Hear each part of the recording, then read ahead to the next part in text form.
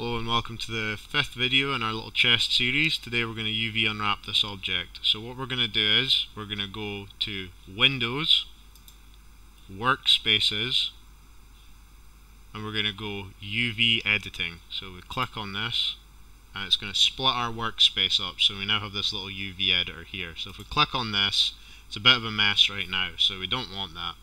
So the first thing before we start UV editing is we want to add a checker square to this object. So if we go up to this little blue and white olive shape here at the top, our hyper shade, if we click that, mine's is opened on my second screen, so I'll just drag this in and we'll resize this a bit so we can still see what we're doing. Move some of these around. No, it's not going to happen. I'll just make it bigger again then. Now, this Fong1 is the material that is currently on the object, so we want to add a different material. So we're going to click checker and it's going to give us this little box here. So if we move this over, now I find black and white really harsh on my eyes, so I change the colours on these. So I make this an orange, and we just move the slider up, and I change colour 2 to a deep blue. Just move this down a little bit, like so. There we go. Now, if we hold right click on this and we do assign textures material to viewport selection, it's going to add our checker up to the top here. We want to click on our object again and then right click on this and hold down right click and hover over assign material to selection. And as long as you've got this little box here, this little checkered circle ticked, that's going to display the texture on the object. So turning that on and off, you see it changes the texture. Now, we want to sort out our UV map because it's a bit of a mess right now. So to do that, we're going to go into face mode. We're going to start separating out some of the UV areas on the object. So we're going to pick out the faces on the lock first. So we'll select these all. I've accidentally selected some of the box there, so we'll just unclick that and we'll get all of these picked out, and we'll do create, and we'll just do an automatic for now, which is going to split it up, and we'll hit W while we're over our UV and we'll slide that off to the side to work with later. We're going to come to the back now and we're going to select the hinges, and we're going to do the same again where we pick out all the faces on our hinges,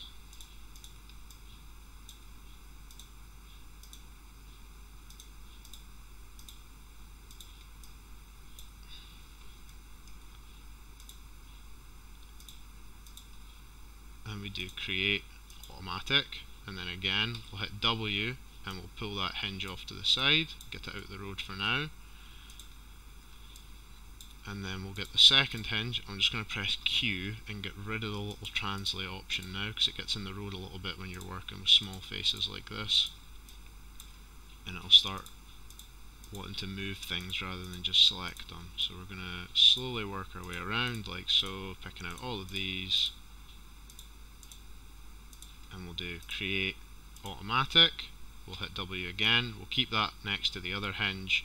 And now all that should remain inside our UV square is the box. So if we do right click and face, and then we just select a box over all these, and we do create automatic, and we hit W and we move that out of the road, we know that the box is up there.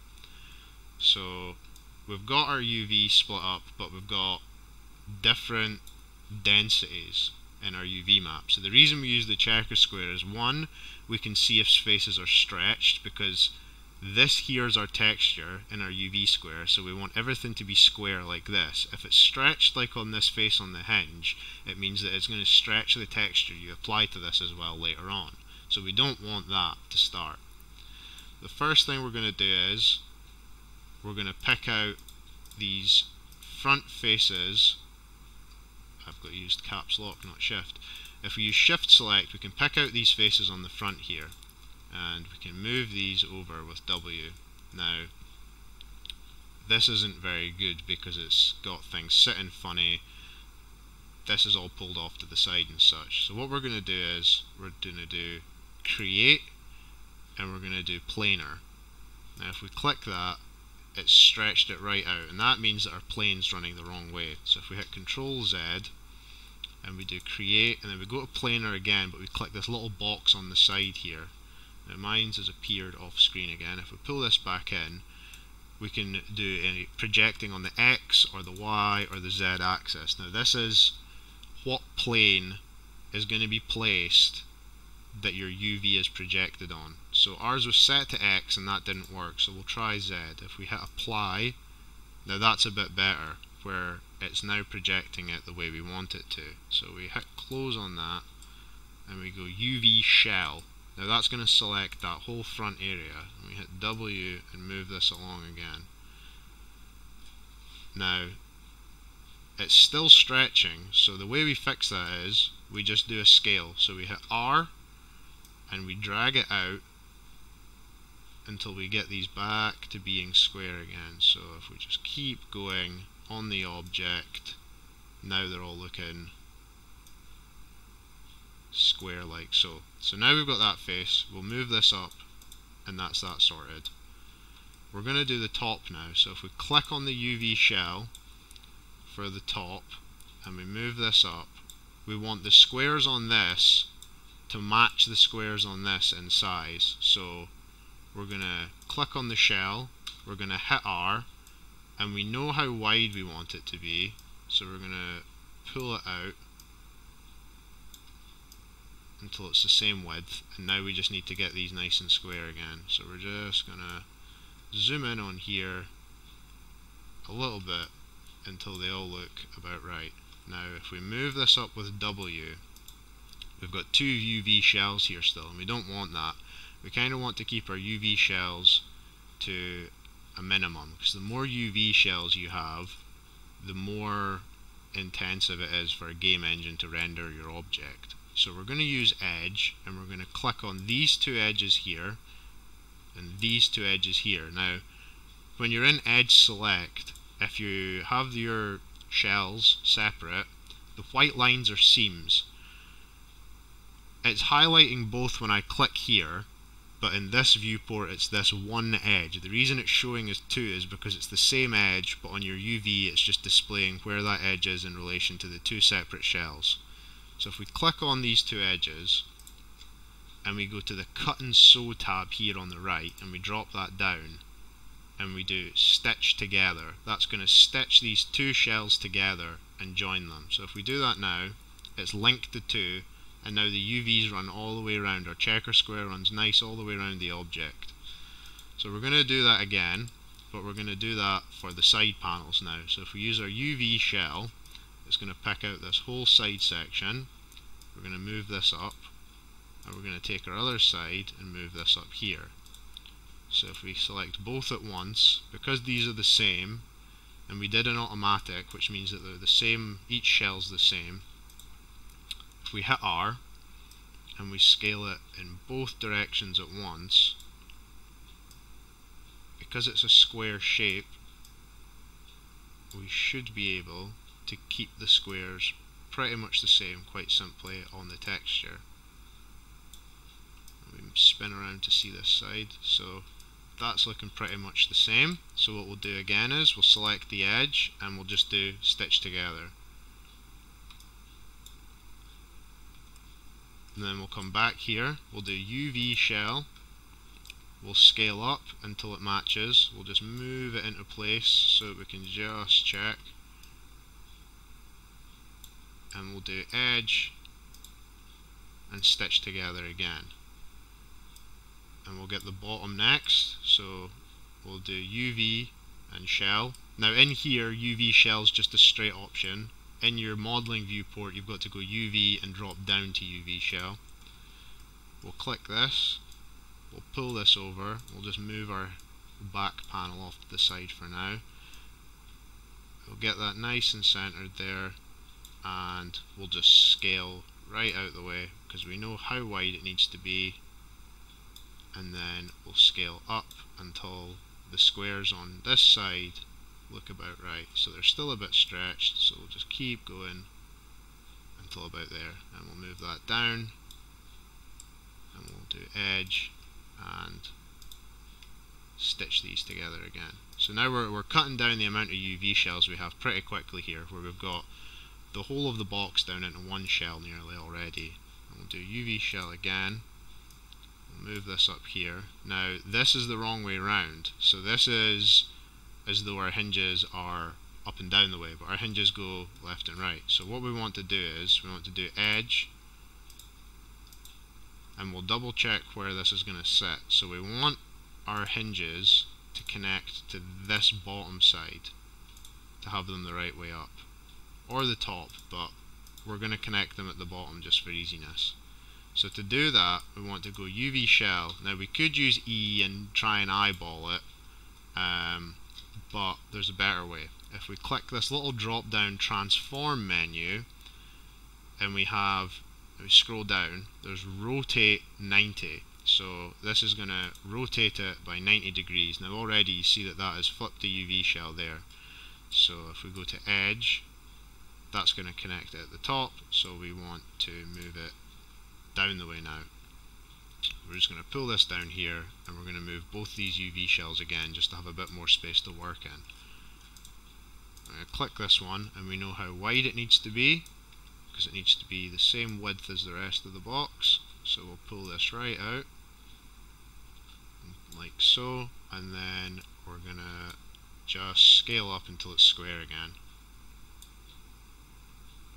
And that looks about right now. So what we're going to do is edge again, we'll close that transform window, and we'll do stitch together. So now if we do UV shell and W, we'll just move this over here because it's done with now.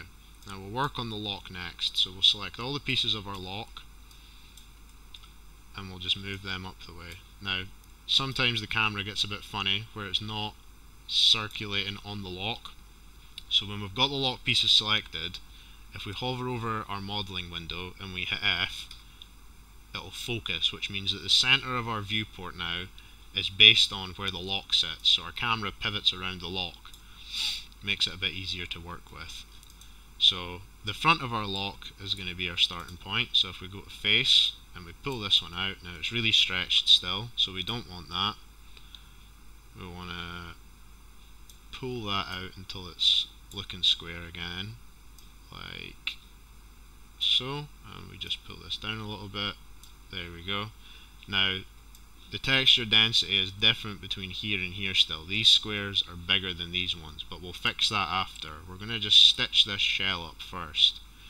So if we select these edges and we do stitch together, now it's done some funny stuff where this face here is really small here, so we want to undo that. We don't want to do that just yet. We want to do UV shells, and we just want to move these around first.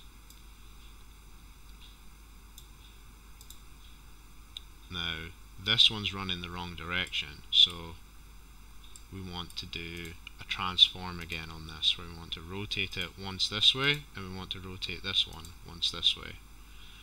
And now we want to line these up where we need them. So these faces are all linked, but to get an idea, we can scale the whole thing up to get an idea of where the distortion's happening that's stretching these out. So you can make things bigger to sort out the squares and get them nice and cubic again, and then we can sort out afterwards what's going wrong with it and scale it back down. So we have a squint face here as well, which we don't really want. So to fix that, we go UV, we click on this one here and this one here. Now your UVs are like your vertex points. If we close the transform window and we go to the align and snap window, you get these little align options here. So what these basically do is, for all the UVs you have selected, you can either align them all to the lowest one, you can create a center point, or you can align them all to the highest one. So align them to the top, the center of them all, or the bottom, and then again align them all to the right, the center, or to the left. So we're going to want to align to center here to pull both of these back into an even point between them.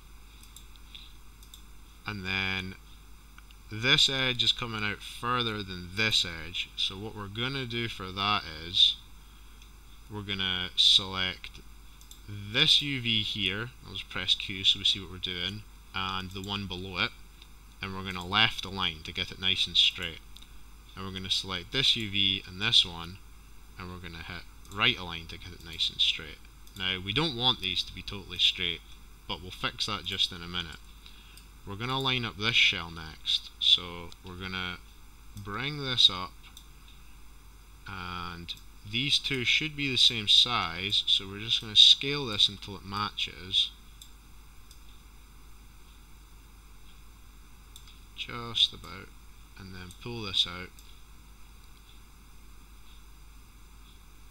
Now this UV shell here is worked out the way we want it to, so we can use this as a guide for the shell above. So if we take just to make this a bit easier to see, I'll move this shell down. We want this top shell to match the bottom one, so we're going to go to UV, we're going to pick this UV here on the top and this one here on the bottom, and we're going to do right align, which is going to pull this one out to match the bottom. We'll do the same on the left hand side, and we'll do left align. So now we've sorted out these shells a bit better. Now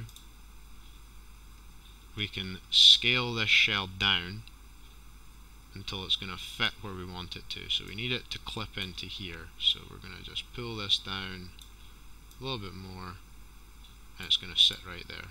And then again with this one, and we'll move it up, and we'll scale it down a bit more and move it in slightly, and slide it up.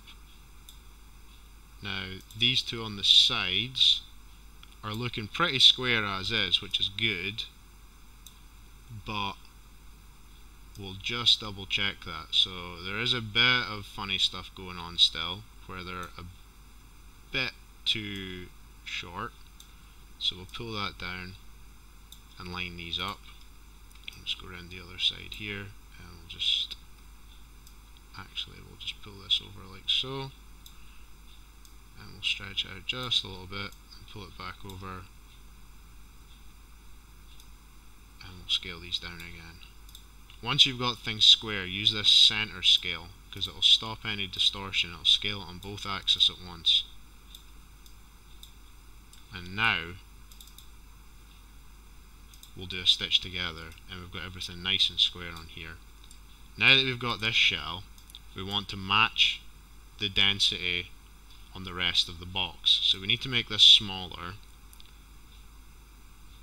until it matches. So a way to do this is pick a square on here and pick a square almost nearby on this one, and just get it until they look like they're matching. So I'm going to use this blue and this blue. You can move the UVs around until it gives you a better idea. So that's about right now. So we'll move this up to here and just leave it.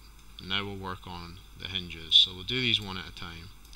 We'll pull this hinge up, we'll come round the back, and we'll just work on this. So we need the center face on our hinge, which is going the wrong way to start. So the top edge is here.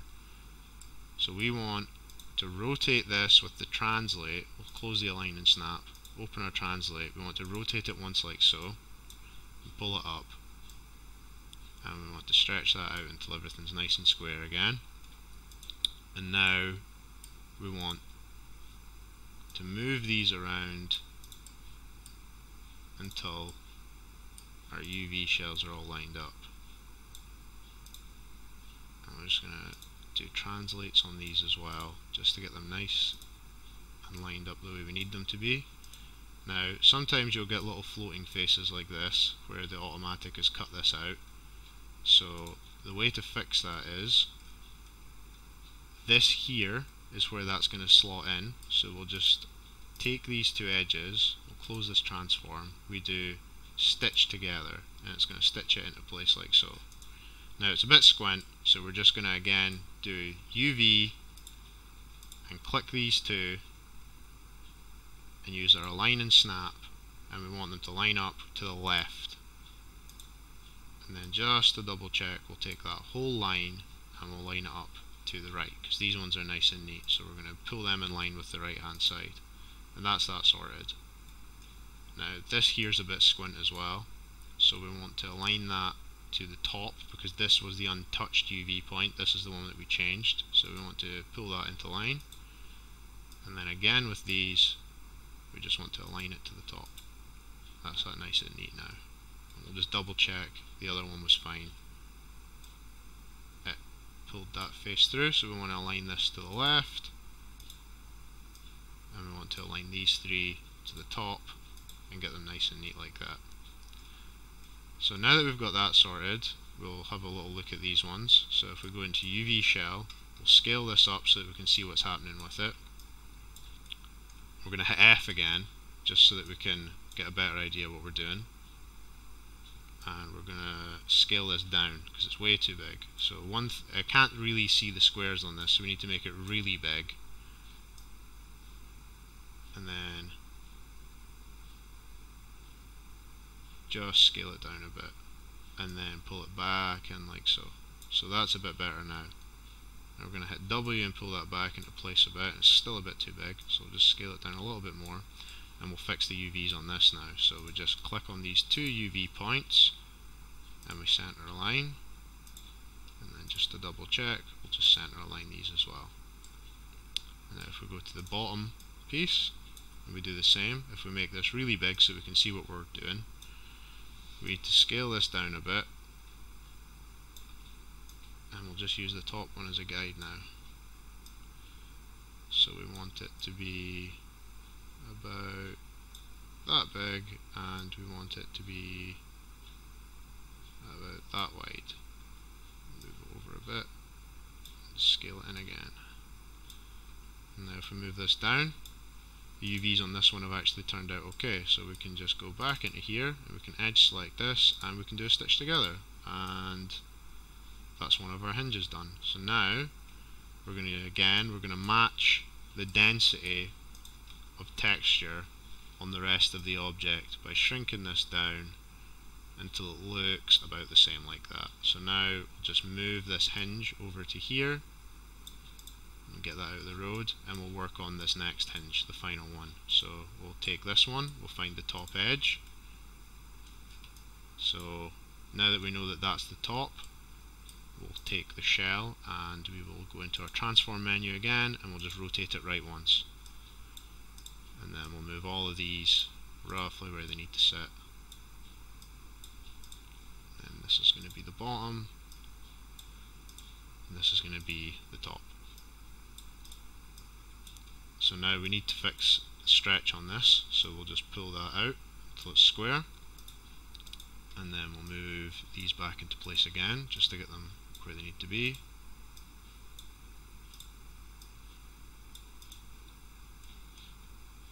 And we'll just do a quick check on the UVs on this. So there's some funny stuff going on here with these ones, so we'll just close the transform and we'll do a center and sort that out, and then we'll just go over here and we'll do the same on this one, where we'll just do a center to sort that out, and we'll align these to a center as well. And now we'll go into UV shell, and again we're going to need to make this really big just to see what we're doing, and zoom in, and we'll just keep shrinking this until they're square like so, and we'll pull this back in,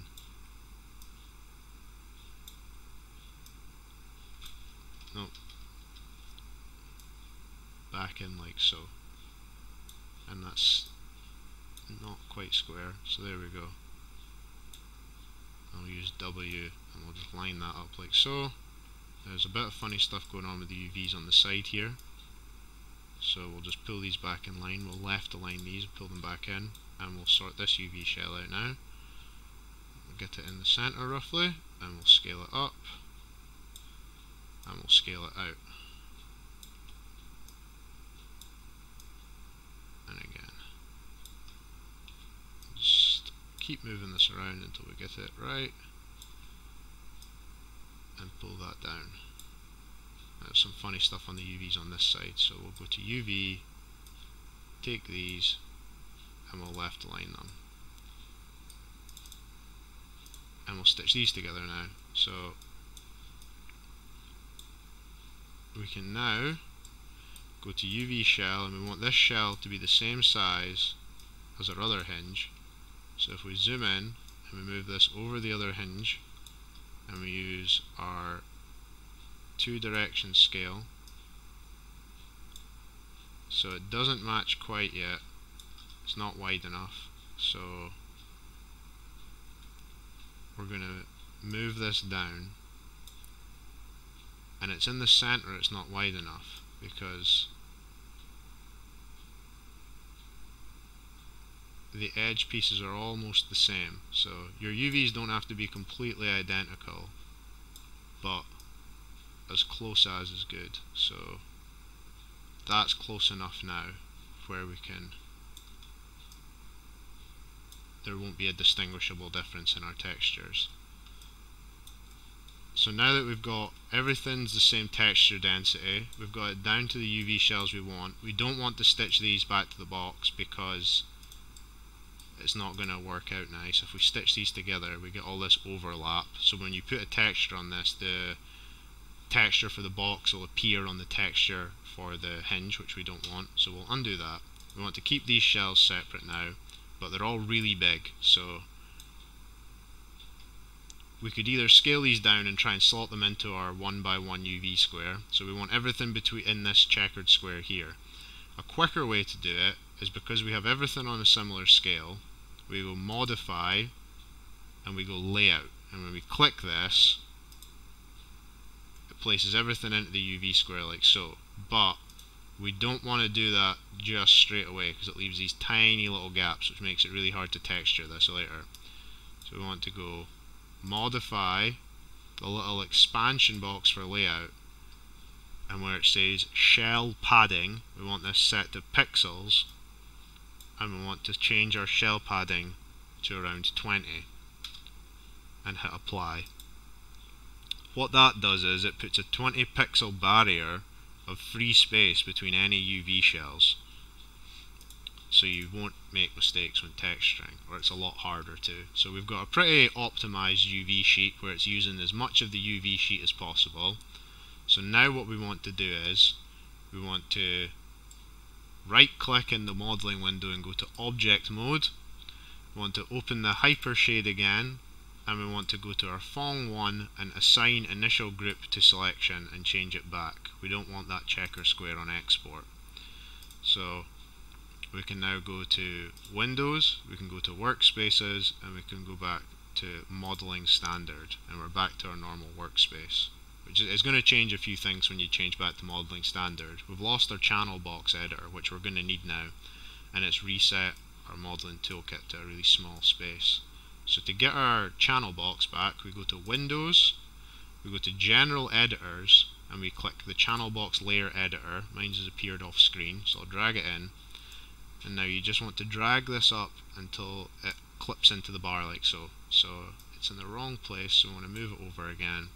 Now all the UV work appears in our history as well, so we want to get rid of that. We want to do edit, and we want to do delete history to get rid of that. Now we've got our UVs done, and we've got our mesh all sorted out with no history on it. So the next video we're going to cover the export, and then you'll be free to go into texture in your mesh. Thank you for watching.